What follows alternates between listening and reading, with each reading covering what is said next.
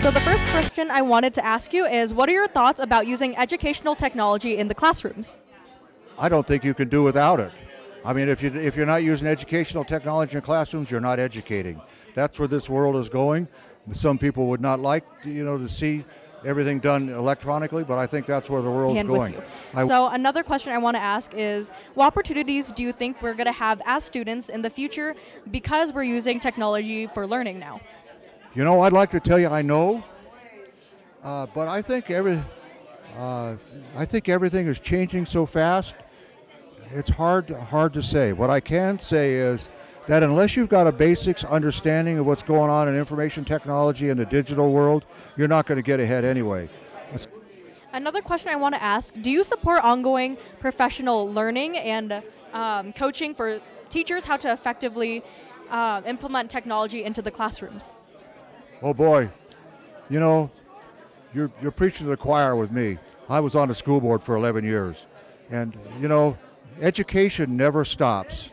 I don't care how old you get or what your position is, education never stops, and we ought to teach that to folks. Education never stops, and your teachers need to have the same ability. And so, I'm a strong supporter of doing that. Legislature. Okay, my name is Tad Williams, and I work at Fritz Elementary School as the STEM coach, and I am a commissioner on the Ready 21 project. I've been on that board. This would be my second year. First question I'd like to ask, do you support professional teaching and coaching for teachers on how to properly integrate technology into their classrooms?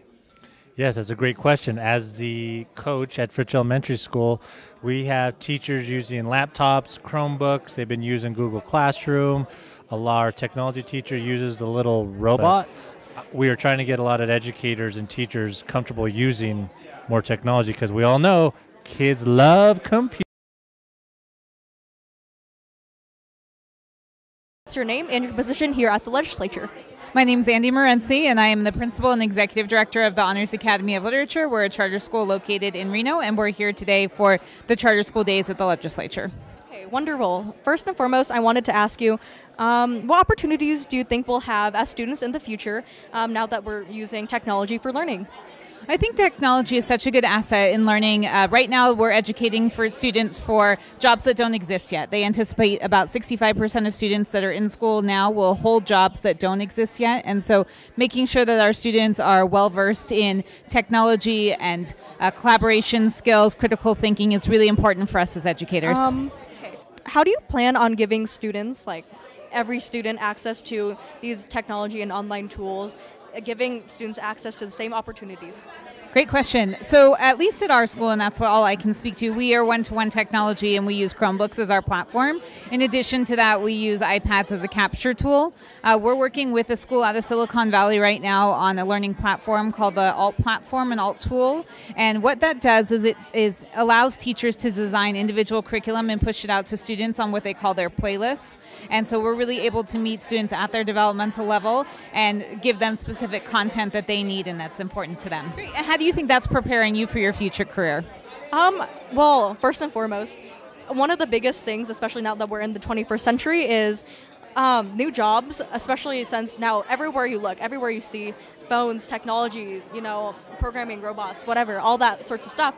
And for example, we have courses at our school where we have some computer programming things. We're already working as news anchors and working with technology to film and produce videos, all sorts of things like that. And I think that's really important because later on in life, there's going to be new job opportunities, as you mentioned previously, that we're going to be able to take because we have this experience and we know we're exposed to technology and these types of things that we are definitely going to use later on in life, and we're going to be able to get jobs that involve those types of things.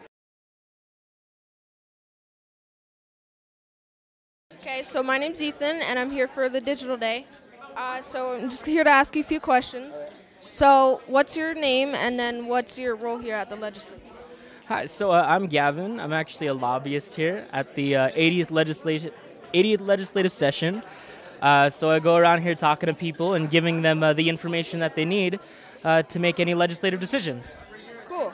All right, so what are your thoughts about educational technology use in schools? Oh, I love that. I love that idea. The more kind of technology we can get into our schools, and the more people can learn, and the more people can have fun doing stuff. So, All right, so how do you feel technology can keep students safe in school? yeah, I can definitely see that technology can be used to protect students.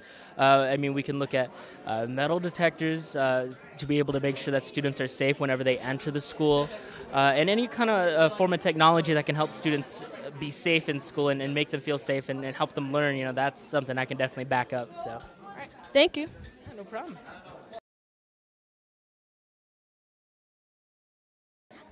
Hello, my name is Joseph from Carson Middle School, and we were wondering if you could introduce yourself and see if I could ask you a couple questions. So, what is your name? My name is Kat Terrace. I work for the Legislative Council Bureau here in the Fiscal Division, so I'm over here every single day. Okay, first question. How do you feel about kids in middle school and just schools in general using technology like computers in classes? I think it's a fabulous tool, and I think it's smart for all kids, especially in middle school, to get a good start on using technology, how to use it, and it really does well for your future in high school, your career. That's how I feel. Okay, thank you.